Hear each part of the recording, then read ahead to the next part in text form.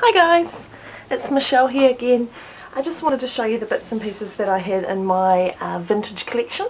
So this was from the coffee mug stand that I altered and painted up and just distressed up a bit with my nail file.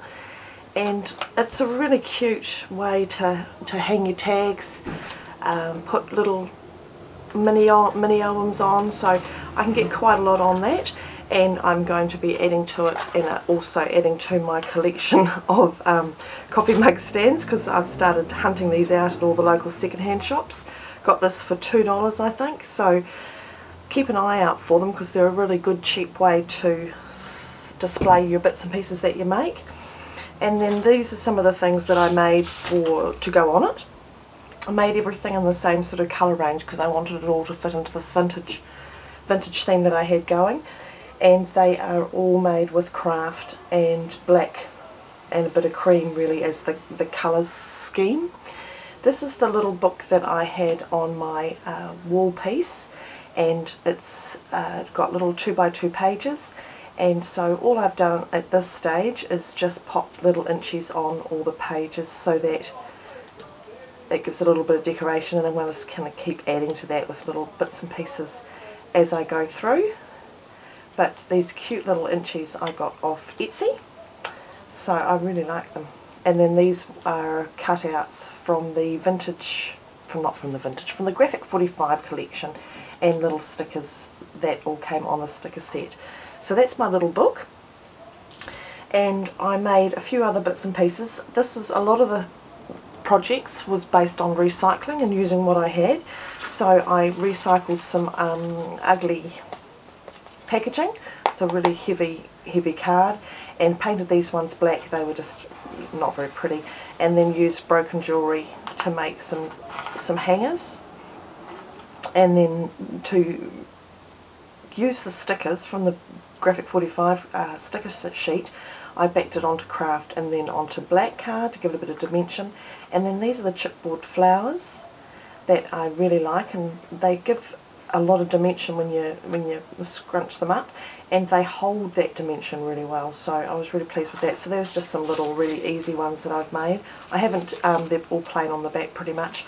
I haven't added all the photos to this. I'm just working my way through the old family photos to choose the right ones that I want to put on it, and then once I've got the photos finalised, I'll put little charms and things on that. So they're all hung with the chains from my broken jewellery, which I have got a bit of broken junk jewellery, and it makes a great embellishment and a really simple one. These ones I just made out of Graphic 45 packaging. So this one I bought the trim, so I had one pack of trim, and that's what went through all this collection.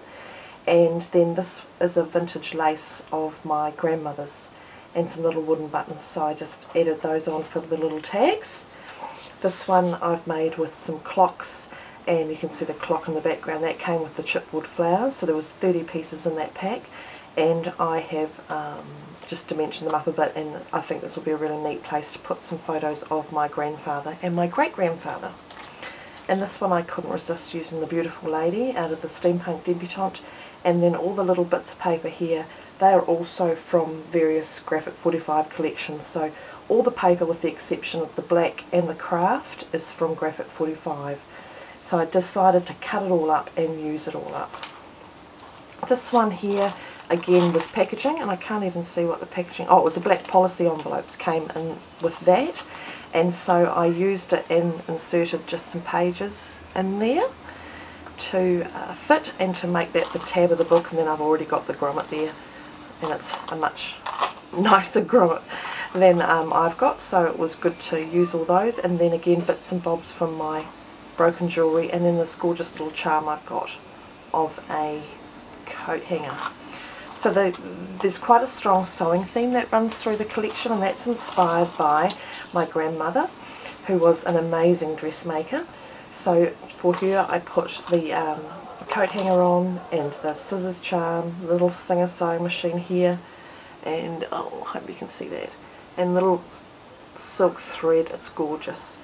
And then again just used more of these chipboard flowers, and also some flowers that I cut out on the Tim Holtz tattered florals die, and laid them up with some buttons and things. So I'm just going to use this to tuck photos in of my family again.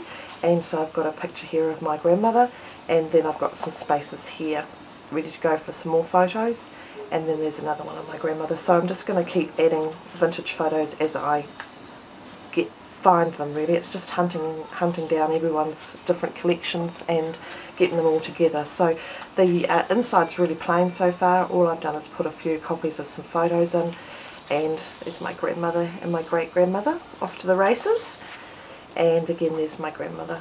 So, and then this little one on the back is my mother when she was a little baby, and again I just put some vintage buttons on there and some lace and some ribbons. So I'm just going to add to that and do a bit of journaling around it, and I can just keep going with that as I find more and more photos. Yay!